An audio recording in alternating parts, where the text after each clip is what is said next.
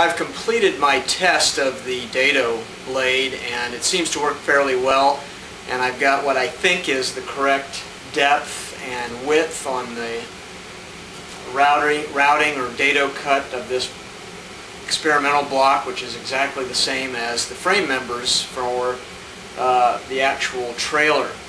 So what we have here is a dado cut that is about 1/2 the depth of the frame member, and another one on the opposite side, or the perpendicular frame member.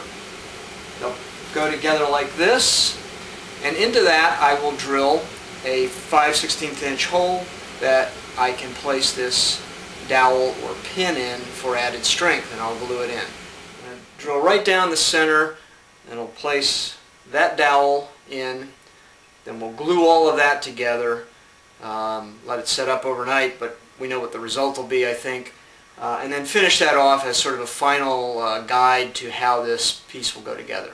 So here we go. We'll be careful when drilling this to be sure that I have a perpendicular hole, and you can see I've sort of set up a jig here with just a scrap piece of wood so that when I drill through I'll have a nice clean exit.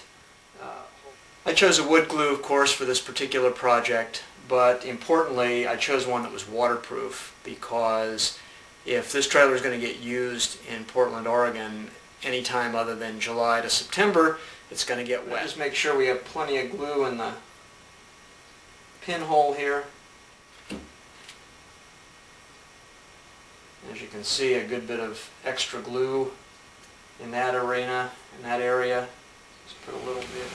Okay, I've wiped up the excess with the little rag here. I'm going to use this cheap little clamp that I got at Harbor Freight, and we'll just put that directly over this part of the piece. I'll leave that pin.